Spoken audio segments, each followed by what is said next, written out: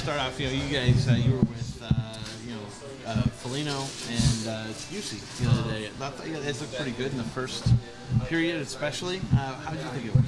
It was good. Obviously, you play with a guy that you've only had a morning skate with.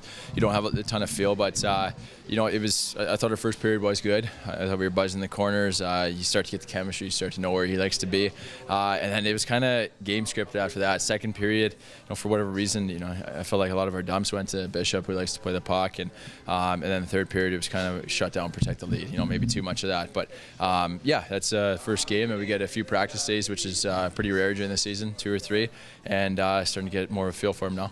What's the biggest advantage of having 3 veterans together, even though you guys haven't played together? Is there something there that it's a little easier maybe because you guys have been in the league for so long? Yeah, it's the little things. Like, it's funny, when I first came in, you're playing with all older guys and all veterans, and you know what to expect of them. But now it's you usually have a first or second year guy in your line every game, and it was good. It was good to play with 2 older guys. It's been a while since I have, and they just they know where to go. They know how to do the little things right, and you know what to expect from them every night. Was Jussi a tough guy to play against?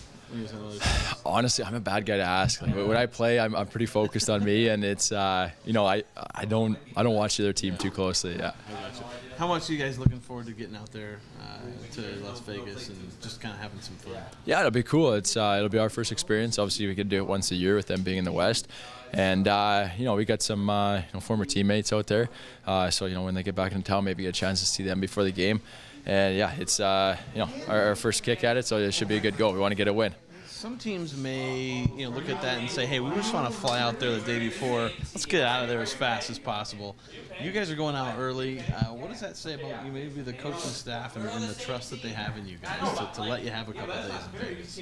Yeah, absolutely. I think they obviously figure out the schedules in the summer, and you talk to the older guys and the leaders, and see if we can handle it. And obviously we can. We got a real mature team. I know we're young in here, but a lot of guys know how to take care of themselves. So we'll go out there, enjoy the first day, and then get to work after that. And we gotta focus on getting a big win. They got a great home record, and for whatever reason, I'm sure people could guess, but we're gonna be prepared for that game, and our goal is 2 points. You guys have had 2 pretty long practices here, back to back, even a little bit of a bag skate, sort of, yesterday.